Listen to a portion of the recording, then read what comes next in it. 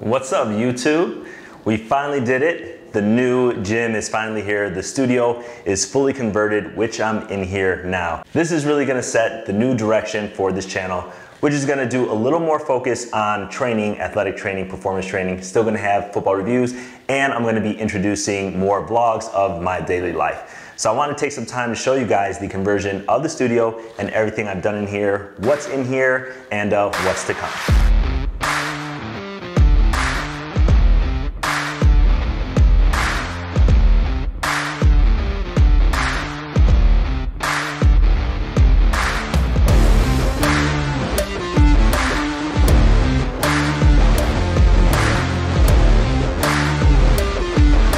The two main things in this gym, which doubles as my office and my editing studio, are going to be the Peloton bike. Use the full Peloton suite of their app. So that means the Peloton cycling, that means the walking, the hiking, the meditation, the yoga, and the stretching, and the boot camps. In addition to the Peloton bike, we've got adjustable weights. Now let's take a more detailed look at the actual Peloton bike. This is just their newest basic bike. It's not the Plus with the rotating screen, mostly because I've got everything else that I need in this room. Now, with the Peloton bike, it comes with weights for the arm workouts that are on the bike, and these are just gonna be your basic 3-pound weights.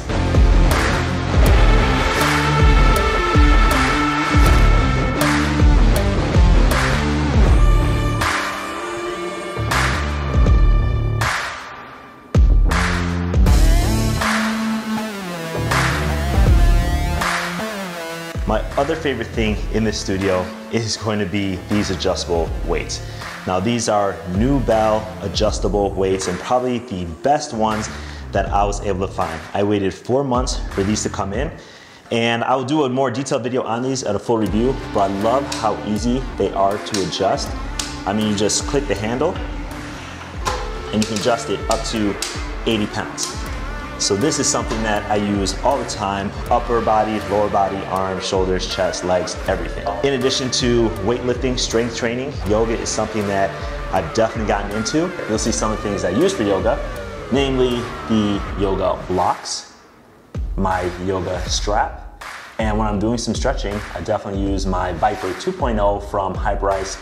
Couldn't be happier with this foam roller. Now, to really make use of adjustable weights, you're going to want to have an adjustable bench. So this bench does a couple things. Obviously, you can see it's in the more upright position now, or incline position.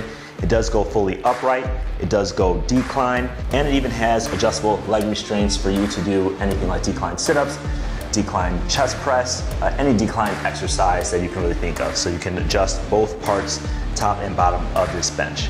Now, I also like having some stability exercises in my workout routine, and so I've got this finer form half ball, kind of a Bosu ball, I guess, if you will, but it's not the Bosu brand.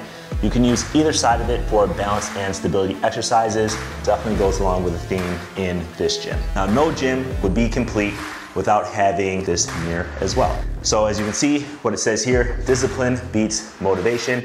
And sometimes for my workouts, I do need a little entertainment to kind of get me past that daily grind of working out.